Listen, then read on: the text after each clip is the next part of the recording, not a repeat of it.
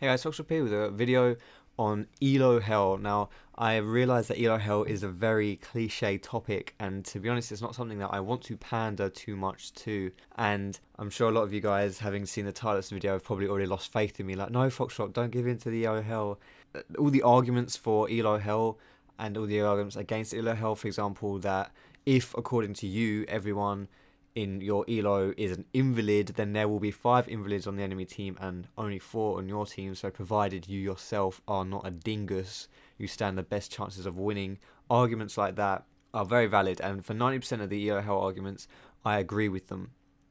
But you guys still message me, or I get a lot of questions about elo hell, and so I thought it would save you guys a lot of time, and it will save me a lot of time answering those questions if I just made a video on it. So this is kind of like my opinion on Elo Hell and my 5-step guide on how you can get out of it.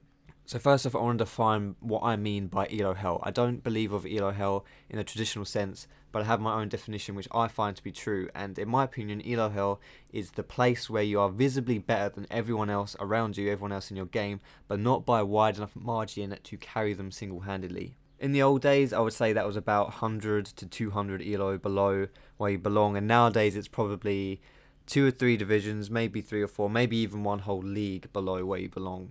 Think of it this way: you are a dwarf in a game full of gnomes, but in order to carry solo queue, you need to be an ogre.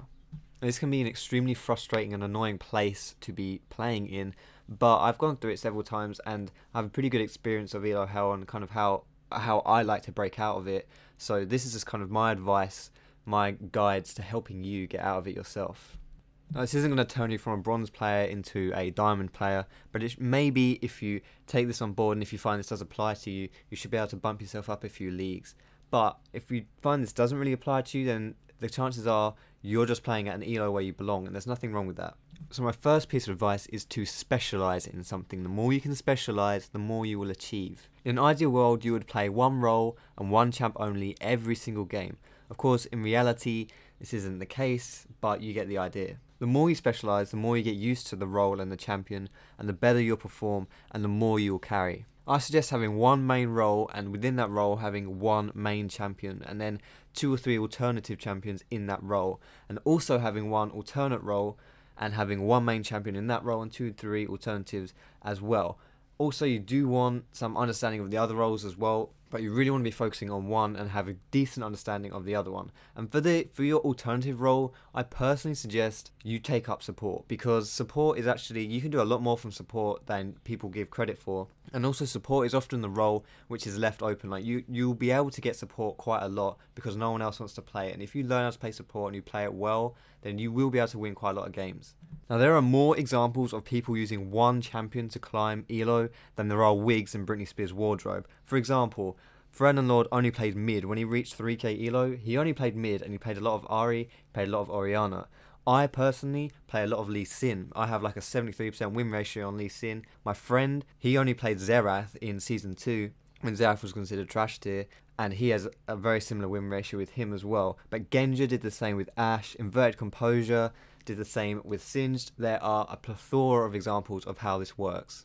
The second point is your consistency. You want to be playing consistently well. You need to be more consistent than the Blue Jackets off-season start date. You need to be playing well every game in and out. If you're not carrying each and every game you play, then you don't deserve to win. But if you are at a position where you think you do deserve to be climbing ranks, then this shouldn't be a problem for you. If you do play consistently well, you will win the majority of your games. Of course, there will be games where you play bad, and there's nothing wrong with that. That's fine. Don't expect to win games where you do play bad, but don't tilt when that happens either. Just go on to the next game and carry that one instead. The third point, and probably the most important point, is to keep your frustration in check.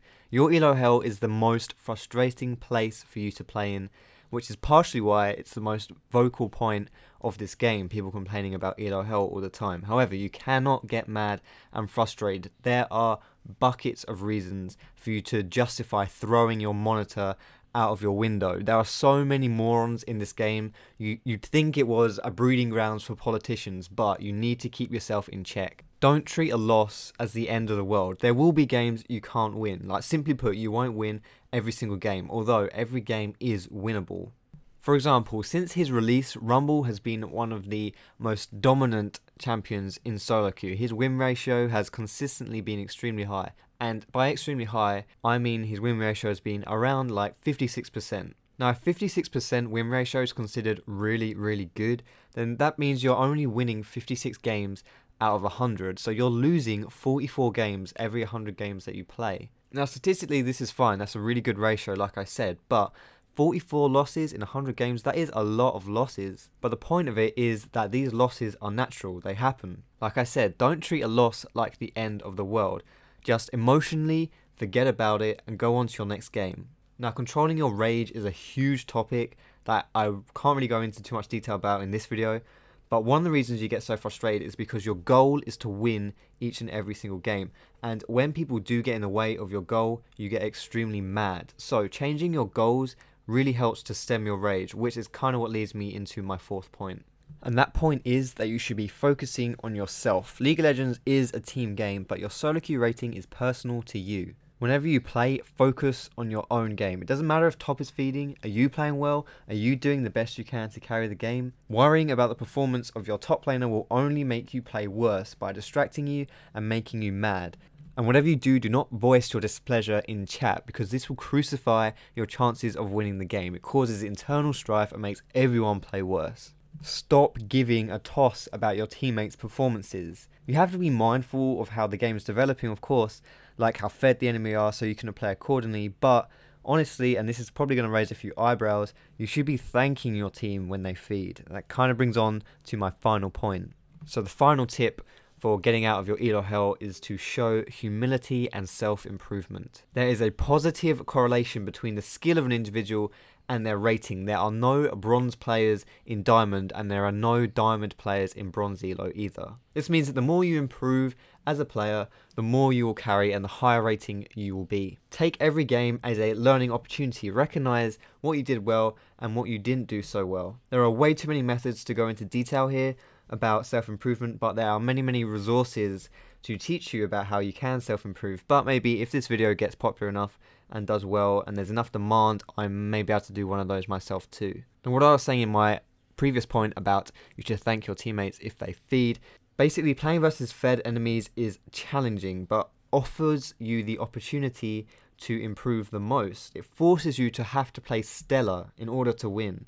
Now obviously sometimes there's nothing you can do, but there's a lot more you can take away from games where the enemy is fed when your team is feeding than you think.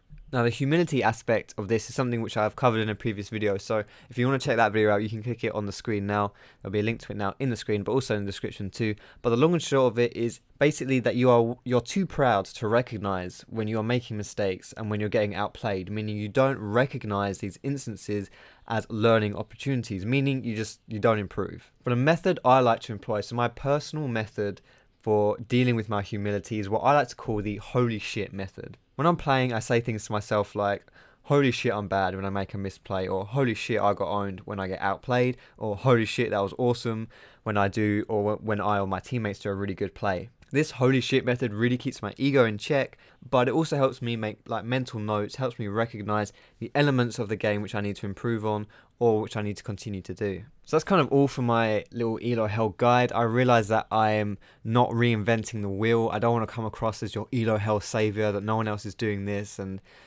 all high and mighty and stuff. I get this question a lot, like I said, so I wanted to make a little video about it for you guys. So hopefully you can take away something useful from it, even if you didn't really like the whole topic anyway. But there is something I want to say as a little closing thought about elo hell, is that I touched about this in the beginning as well, but sometimes you aren't in elo hell. You're just simply where you belong, and there is nothing wrong with that. There's nothing wrong with being where you belong.